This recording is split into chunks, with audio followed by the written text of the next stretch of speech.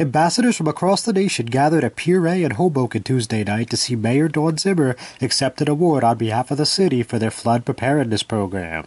Representatives from the United Nations International Strategy for Disaster Reduction honored the city of Hoboken as a role model city as part of the nationwide Making Cities Resilient campaign. Margarita Wallstrom, a special representative of the Secretary General for Disaster Risk Reduction, explained why the mile-square city was a worthy recipient of the prestigious award. 3 years ago, when I came here the first time, and Mayor Zimmer, in a very busy and difficult time for Hoboken, generously hosted it, we came here to look at the impact after Hurricane Sandy.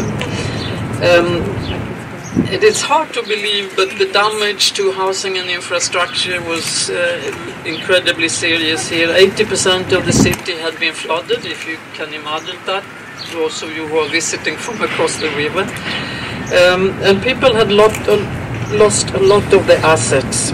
The city has come back with a strong vision. Already during that visit I felt that there was a strong leadership here. And the city put in place a strategy which tonight we would like to use as a basis for the commendation of how to prepare for, to reduce the risk of, and to engage as a community in an inclusive manner. In the spirit of consultation with the community, the public-private partnerships that we just heard about also during the crossover. And exploring and really looking at the investment in infrastructure as a means for resilience and defense. After Zimmer and Council President Ravi Bala accepted the award on behalf of the city, the mayor spoke about the community's involvement in Hoboken's Rebuild by Design integrated water management strategy.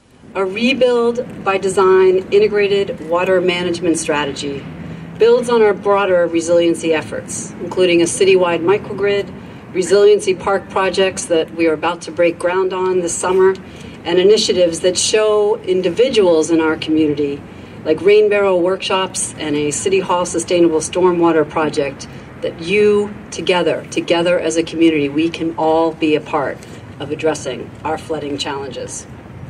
So developing the Rebuild by Design plan was a true community effort. And implementing the plan will be a true community effort. And as Margarita just said to me, we expect this to be implemented.